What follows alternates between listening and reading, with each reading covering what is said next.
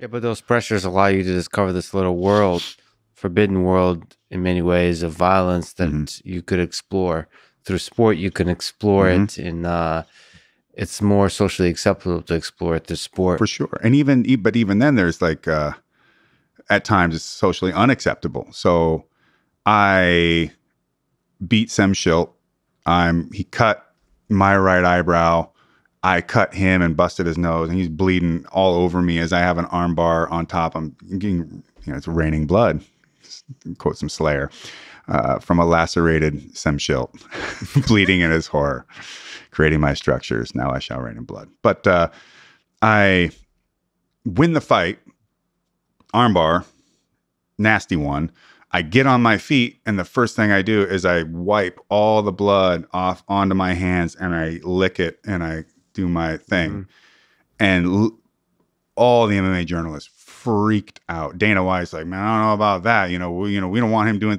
Everybody had this huge problem, and then some folks would even contend, look, you're trying to do like, no, this isn't planned. This isn't. I don't think of these things. This isn't. This is how I really feel. This is who I really am, and it was even kind of comical after the fact. And BJ Penn was on that very card with me. Watching him at some point in his career, all of a sudden win fights and then do this licking the glove thing, and everyone thinks it's the coolest thing ever. And I'm like, hey, fuck faces. I did this in 2002 or 2001. And BJ Penn actually back then was like, dude, you're a badass. You're a killer, Where did that come from? Because that seems like a deeply human moment. I could just be, goofy about it and call it orgiastic. Are we back to Mike Tyson? Yeah, but Tyson. But no, it isn't. It's beyond that.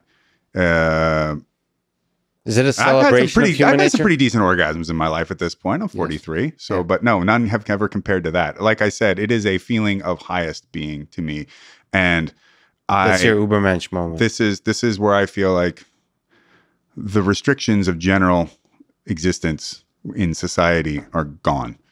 And I get to fully live in a state that feels more meaningful, of the most meaning. I think of it as life and death. And it is the way I'm built. And I've never had any problem applying violence. Like it doesn't, I don't know where it comes from or how you would define it or whatever, if you want to stick me in a psychologist chair, but like, there's a part of me that can just like, if I'm going to apply, I can apply violence to any level and be okay with it.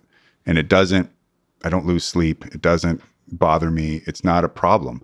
It was me learning how to fully understand violence, humans, and the broader perspective that allowed me to think about things and like, well, what do I really want to accomplish with my actions in the world, just on a whole, not compartmentalizing my sporting career. Even when I get in the ring, I don't have any mercy generally. And if I do, it's because I make a really deliberate attempt to be in a state where I can have mercy. If I just go in there to fight with everything I got, there is zero. The natural state. There's nothing that will hold me back other than the referee, and that's that. I know I agreed to be allowed to do and not to do, but within that, like, no, and I expect it to be done to me. But in terms of values, in terms of seeing what, to me, violence is just yet another canvas that humans can paint beautifully on. Clearly, I mean, we have venerated the violent. There are communists that venerate the violent on their behalf. There are National Socialists that venerate the violent there. And then if you remove it from an ideological perspective, we venerate the violent when they're a hero. We venerate the violent in our religion. Well, I mean, I guess some people venerate the violence of Yahweh and Sodom and Gomorrah, right? So, or do we say Jehovah? I don't know. Is there, you've already mentioned one, but is there a fight where you've achieved the highest of heights for your own personal being, just when you look within yourself, that you're the proudest of, or maybe was your most beautiful creation? Is there something that stands out? Yeah, there are a few, actually. Fighting Sem Schilt in a rematch Well, the first one was pretty good too. But the rematch was I was suffering. I had suffered the week prior to food poisoning, and so while my abs are looking all right, I in the ring didn't have the power that I expected to, and I was struggling in ways in some of the grappling for the submission stuff that I hadn't accounted for. Just exhaustion or mental exhaustion? No, or physical I mean, exhaustion like just physical. Just I wasn't back up to 100% in terms of just power output. And Semi was, well, he's always 7 foot tall, but this time the first time I fought him, he was 260 or 257 or 260 something like that. This time he was like 290. Yeah. And so he was a significantly bigger cat, and he's a big dude. And I just remember being up against the ropes with him, changing levels, trying to take him down. And he's fighting, he's hipping. And I just thought in my head, there's no fucking way I'm going to lose this fight. There's no way. You are not going to beat me. It's not going to happen. And I armbarred him, the other arm. Even after the fact, he's like, man, I really wanted to get you for that. I wanted to get that match back. Yeah. And then you fucking got my other arm, dick. I'm like, dude, I still love you though. Yeah. And that. But the whole time you're like, so this has to do with the dichotomy of you're feeling your worst. And having to overcome. And you're like make literally mentally telling yourself, there's no way. There's no fucking way I'm going to lose this fight. And then there's even my last bare knuckle match. And getting in the ring and fighting bare knuckle boxing for the first time. And just thinking, just being in a great state and just looking so forward to seeing.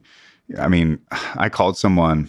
I was talking to them the night before, and I said, "Yeah, well, I want I video called you because this face might not look like this when I see you next." And they're just like, "Ooh, okay." So that's not just like empty trash talk. That's like a clarity of mind and a seriousness about. I go, I might die. I'm pretty high chance of being deformed some way. So, but fuck it, I don't really. Do you think about? Are you accepting your own death? Yes, when you go into 100%. Yeah, in fact, and that's in a strange way. That's partially what makes it so elevated. In terms of my sense of feeling, by being able to have death at my side, it feels good. And to be there and to think that this could be the one, like, why not? I'm not a religious person at all, even though I very much have to seems to bang on the drum about the usefulness or understanding the usefulness of religion for people. But if I got to do something, then yeah, put me in Valhalla, man. I don't want to be anywhere else. Nothing else seems like a good place for me to be. I want to fight all day long and feast all night. It sounds great.